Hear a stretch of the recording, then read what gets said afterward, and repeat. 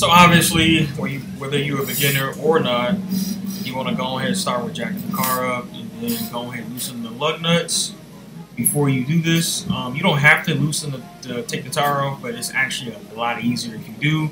And you can take the tire off on either side, don't matter. I chose my passenger side. Also, you want to make sure you got these jack stands set up. You need them on both ends because you want to have as much clearance as possible. If you have a better jack than this, make sure you jack it up high as possible so you have better clearance, more room to work with. See how much room I have? I can actually reach up under it right here. Some people I see, they come all the way from the back end and reach. It's easier just to move the tire. But the reason I'm changing it, as you see, it's leaking right there, and that means the pinion in there is bad, the seal is in there bad. And then I also need to change my, that's just regular dirt or whatever that is. Maybe it's coming from the boot, but at the end of the day, this is still leaking, it looks like. So I'm gonna go ahead and change it.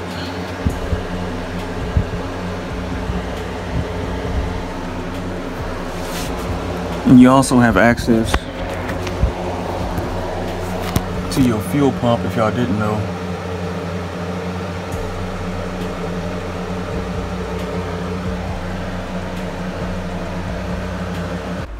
So this thing is called a vent hose, I just found out, I had to look it up. So if it's breakage or anything like that, it'll be kind of obvious, but I think mine is good. I don't see anything. If y'all can see something, I don't see anything. It don't look like it's broken or anything. So I'm gonna leave it alone. But it looks decent to me. There's nothing blocking it on the inside at least. So I can see it's a vent hose. So I'm not even sure if my fluid, oh, I think it is. I'm not sure if my fluid is actually low or I'm gonna end up changing it anyway. But this video, I gotta wait for my oil to come in because stuff is so high now. And I got some Lucas oil, which is probably like one of the best oils to actually get for this. I'm just gonna change it. And then it does take 75-140 synthetic oil only. But once again, this pinion is leaking. It's like a little rubber seal, that's all it is. So I'm gonna go ahead and change it before, you know what I'm saying, anything else happen. And like it's not a, it looked like it's just a small leak, but good thing I caught it. And then we're gonna change this whenever I get my fluid in. So I wanna do a 2-in-1 video, but I'm gonna have to do this one. And I might jack it back up another day and then do my differential. But once again, just make sure you check your hose, make sure it's good. I'm trying to pull it off, it's not allowing me to pull it off. So it's pretty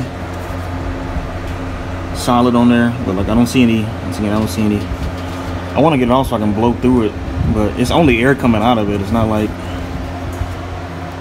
as you see inside of there, I mean, once again, it's only air. This is just the dirt from obviously mud, and it's in the back of the car. So, and this is pretty normal. I've seen it on somebody else's. This is actually normal. It's a vent hose, so it does this. Now if it was leaking from the outside of there, then it'll be your axle. So I don't see any leakage on my end. It's just right here where this vent is at. So, and then nothing on that end. So today we're just changing that once again.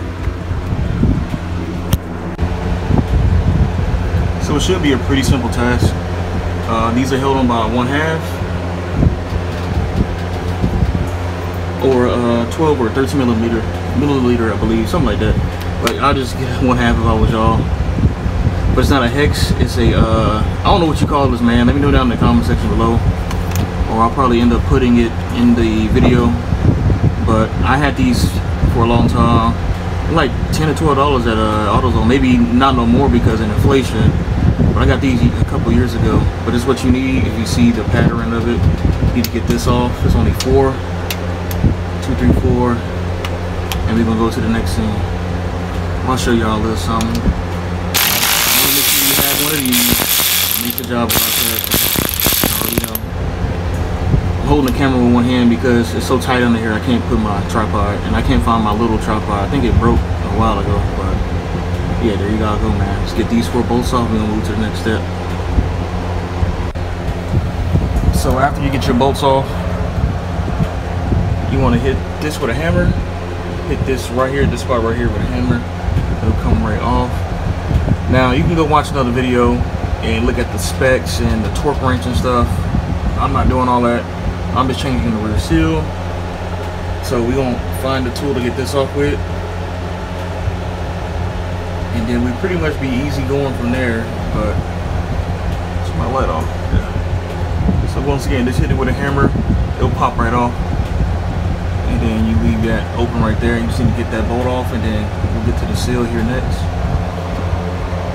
I almost forgot to mention, using the same plate, make sure you mark it. So I have it marked with a crayon where it's gonna go at, so you don't lose the position, because you will mess your differential up if you don't do this. So do that, and then what we're doing right now, I'm gonna count those threads just to make sure, because I'm not using a torque wrench, bro. I don't do that. Let's see. So 1, 2, 3, 4 little specks, and then we're gonna get this off. Good thing I have the tool. That's why you, once again, you invest in tools. I got a 27mm just sitting inside my mechanic bag, you want to say. So this is a 27mm. You see? Make sure you invest in tools. Do all the work yourself, man. This is simple. It's real simple. Do all the work yourself. Invest in your tools, and you always have some. But the next step is to get this off. So I got to figure out how to get it off without this thing turning. You can use an impact wrench, get it off, but let's try to get this off. So I do have it coming off. I put, was it a 3/8 drive or 1/4 drive extension in there, so it won't move, and it's actually turning. So I'm trying to get y'all the best angles. If you're already down here, check your fluid. You need to kind of keep this open a little bit, but my fluid looks old, man. The stuff that's coming out of it right now, it's like green. It looks like radiator fluid or some shit. But yeah, make sure I'm gonna end up changing. Once again, I gotta change mine anyway. This is a 2-in-1 video. I'm still waiting for my Lucas oil to get here, but as you see, I'm just still knocking it out with a hammer, so it just takes a little bit more time, but it is coming out. Alright, my bad, guys. Throughout the whole video, I recorded everything pretty much, like example-wise, as best I could, but this part, you need to bang the back of that plate, and it's going to knock it forward. So hit all 4 corners for take about 2 minutes, hit all 4 corners, and it'll come right out. You see, it should not look like that. When you, it shouldn't look like that originally, but this is how it looks. I'm still knocking it out with a hammer, but it is going to come out though. I almost got it out.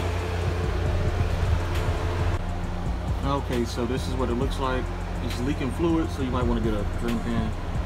This fluid actually looks kind of new, honestly. So I guess when I got this car, really was truly that shop I got it, or it's not shop, the dealer I got it from is a good dealer, because this fluid looks pretty good to me. I never seen green fluid in the back, but it does look pretty decent.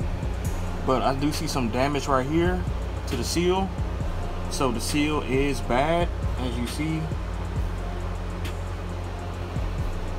So all we really need is like a little flathead now, and then to pry up the seal, and then we'll be kind of good to go from there. Pry the seal, smash it back in, and that's pretty much it. Smash everything back in. But I can't really record that once again because of the spot, but I'll show y'all in the process of me kind of taking it off a little bit. But you do need a little flathead, I believe so. So I got the seal off. Once again, you just need a flathead. And you gotta hammer it in. So flathead, and hit the back of the hammer with that, and it'll come up. As you see, it's obviously this the original OEM one. These normally, which I'm saying, I'm still learning as I go, man. So thank y'all for watching the video, man. If you're new to the channel, make sure you like and share the video. Make sure you smash the subscribe button, man. For real, because as I'm doing this, I'm learning myself. So I wouldn't do this to nobody else's car because I don't know how to. I never did it before. There's a lot of stuff that I do, you know what I'm saying, just comes with experience. So I was just like, I'm gonna do it myself, because I was thinking in the back of my head, man, I seen the guy on the video who using a lot of tools, a lot of easier tools than what I have, at least a couple easier tools. I really like too, but I was like, I should just take it to the shop. You know, I was like, you know what, nah, F it, I'm gonna go ahead and do it, and look where I got look where it got me. I only been doing this probably for about an hour, but this is really like a 30-minute job if you got the right tools. Really, like literally a 30-minute job. So once again, the seal is off. We just need to put the new seal on. And I got my seal from O'Reilly's. This is the Seal Master Pro. I think it's like a $6 seal. If you order it, it costs more to order it, a lot more. But this is the same looking seal. And look at the seal how it's on. So you want to put it on the same way, just like this. So it goes on this way, and not this way. It does not go on top like that. It goes on this way. It should look like that. And put it on there. It should literally match up with that seal. But you actually want to do this while you're changing your differential fluid. But I'm really not changing on, man. This fluid looks good. Like, it looks like brand new fluid. It's not dirty. It doesn't look old, but I do want the Lucas in there because it's a lot. It'll last a lot longer, and it has those additives in it as well. But once again, man, that's it. Let's go ahead and take the seal off. Let's compare them, contrast them. Just make sure everything matches up the same way. Fan in a way. So it might be a little louder, but it should look exactly the same, which it pretty much is. It's just old, rusty. I mean, this is 220,000 miles. And good thing I caught it, man, because this can actually mess up your whole differential where you have to get a new differential. So when you see that leak, as you see right there, it's leaking out because as you seen in the beginning, there was like a little piece. If I can catch it, I probably tossed it somewhere. There was a little piece that was missing from it, and it was causing the leak. And you can see the rubber pieces is cracked. So that's where the leak was coming on. So it's not too bad. You can still drive on it for a little bit, but you want to go ahead and replace it while you can. This part costs $6. I had every single tool here, so I didn't spend anything because once again, I already had invested in my tools. So literally, I didn't spend a dime, bro. So other than $6, actually it's like $7 and some change. But once again, you see that it's cracked. The rubber is cracked. They make cars like this on purpose, so it can. You have to replace it. They can make parts where you don't have to replace it, but this is how the auto industry makes their money. If y'all did not know. And then once again, it looks good on this side. But the other side, you see this? You don't see any cracks. It's not hard. So other than that, man, let's compare and contrast, and let's go ahead and put this piece on right here. So I'm gonna try to put some anti-seize lubricant on it to go around it. I know it's still kind of draining, so I'm gonna put it around it. So for next time, whenever it gets placed, which is probably years from now, it'll be easier to get off because it has some anti-seize lubricant on there. So I got it on there. Just be careful not to put like any in the inside, really. You can kind of spread some more with your fingers if you want to, but I'm gonna leave it like that. So I got it on there. You just want to make sure you go around it a couple times just to make sure that it's sealed right. And it still should leak because obviously the gear has to come out and come into here.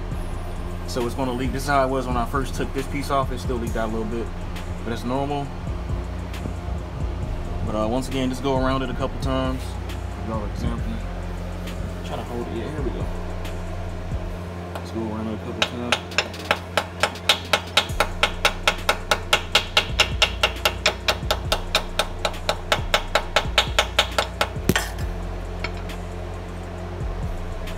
I'm recording that part, but I was trying to use a rubber mallet, but it wasn't working. It was kind of flipping off every time I used the rubber mallet, but I used the actual hammer, something steel.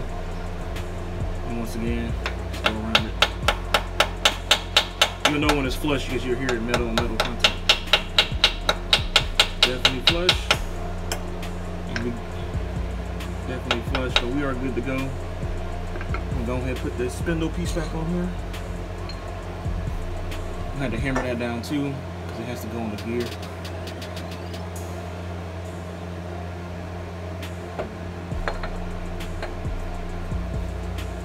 And then once again, remember your spot. I just try to remember remarking it just in case.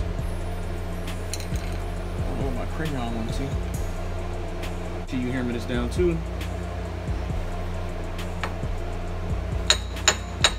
You see it already going in.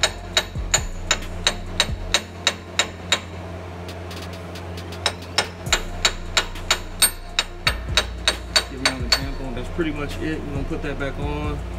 Put our screw on. Oh yeah, one thing about the screw, I probably mention it. Here's my crayon.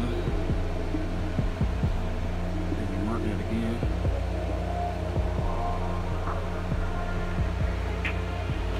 There it is. Just make sure your little seal on the back end is good as well. It's just a little seal. Put that back on there. So I got it on there, smack it with a hammer, no special tools needed. And then yours should look like that little crease inside it was when I first looked at it. So it should look like that. I've been smacking it in for like another 2 minutes and it still won't go past it. So that's the spot where it's supposed to be at. And now we just gotta put this back on. Put this screw on there and then put our 4 bolts in.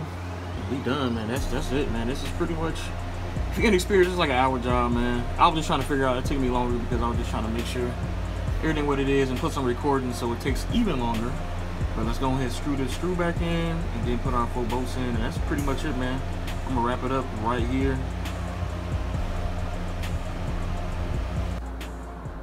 All right, y'all, so that's gonna make it a wrap for the video. I had this light on, go up under there. So that's gonna make it a wrap for the video.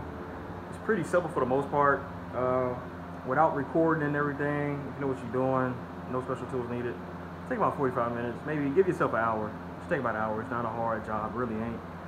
For me, it ain't. I'll say for me, but somebody who ain't never worked in the car before, it's like, what is this? What is that? But it's pretty simple for the most part. Like I say, I'm at a point now to where I can just break down stuff without even having to look at diagrams. Or I can look at a diagram and be like, oh, this is what they want. Or this is how it is. It's really just figuring out the tools. So I'm gonna put the tools in the beginning. Other than that, man, it's a wrap. Let's make it a wrap for the video. Let me know what you think down in the comment section below. Did y'all like the video? Did y'all not like it? Make sure you like, share the video, make sure you smash the subscribe